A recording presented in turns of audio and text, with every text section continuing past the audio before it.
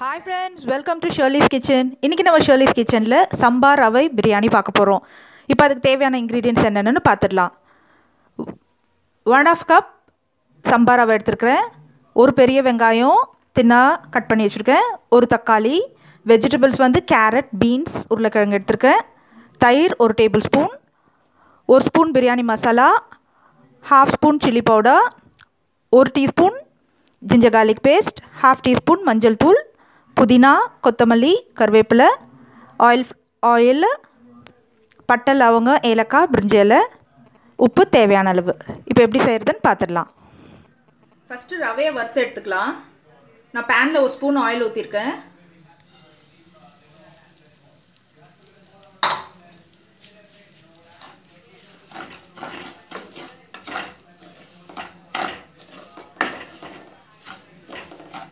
இப்போ ரவை நல்லா வறுபட்டுடுச்சு, நல்லா வாசனை வர ஆரம்பிச்சிடுச்சு. இப்போ குக்கர் ஹீட் ஆகிடுச்சு, நம்ம பிரியாணி பண்ணிடலாம். ஆயில் போட்டுக்கலாம், கொஞ்சம் கீயும் போட்டுக்கலாம்.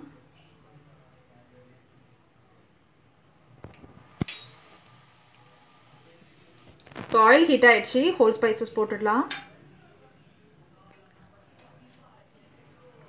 ஒரு பச்சை மிளகா, ஆனியன்,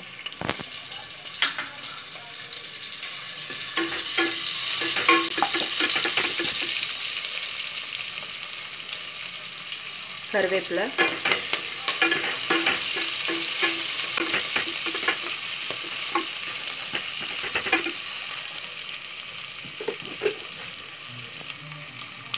வெங்காயம் ஃப்ரை ஆகிறதுக்கு சால்ட் போட்டுடலாம்.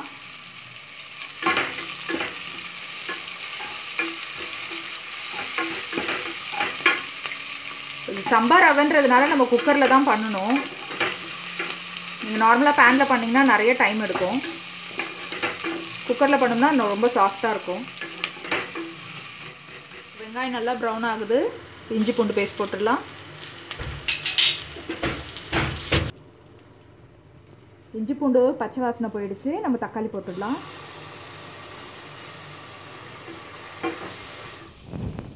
தக்காளி நல்லா சாஃப்ட் ஆயிடுச்சு, நம்ம புதினா போட்டுடலாம்.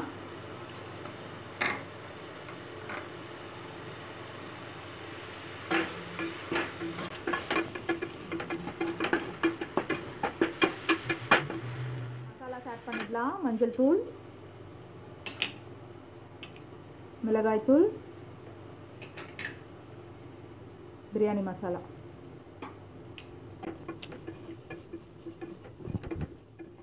தயிர் ஆட் பண்ணிடலாம்.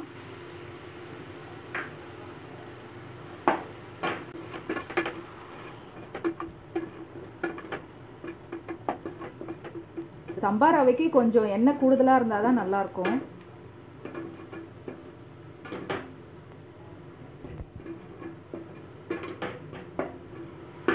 இப்போ நம்மளுக்கு நல்ல கிரேவி கிடச்சிருச்சு. இப்போ இதில் நம்ம வெஜிடபிள்ஸ் போட்டுடலாம்.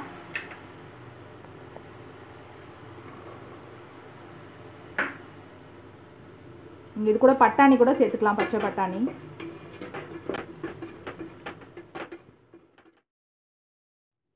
இப்போ நம்ம பிரியாணிக்கு தேவையான தண்ணி ஊற்றிக்கலாம். நார்மலாக வந்து நம்ம 1 கப்புக்கு 2 கப் தண்ணி ஊற்றுவோம். இந்த சம்பா ரவைக்கு மட்டும் நம்மளுக்கு வந்து எக்ஸ்ட்ரா தண்ணி ஊற்றணும், அப்போ தான் வேகும். இப்போது நான் 1.5 கப் எடுத்துருக்கிறேன். இதுக்கு நார்மலாக இருந்தால் 3 ஊற்றணும். இப்போ இது சம்பா ரவைன்றதுனால நான் 4 கப்பு ஊற்றுறேன்.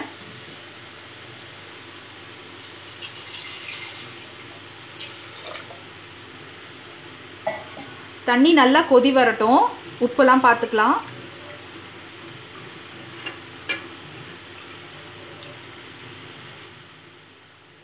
ஒரு 3 to 4 drops lemon juice add பண்ணிடலாம். இப்போ நல்லா கொதி வந்துடுச்சு, நம்ம ரவை போட்டுடலாம். உப்பெல்லாம் செக் பண்ணியாச்சு. வறுத்து வச்ச ரவை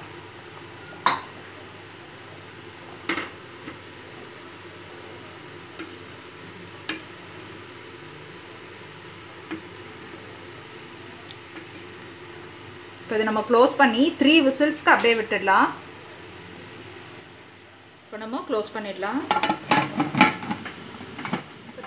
விசில்ஸ் வந்துடுச்சு. நம்ம ஓப்பன் பண்ணி பார்த்துடலாம்.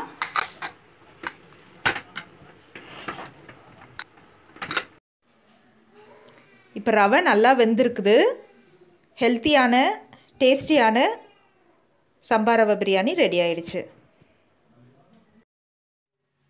இப்போ ரொம்ப டேஸ்டியான சம்பா ரவை பிரியாணி ரெடி ஆயிடுச்சு.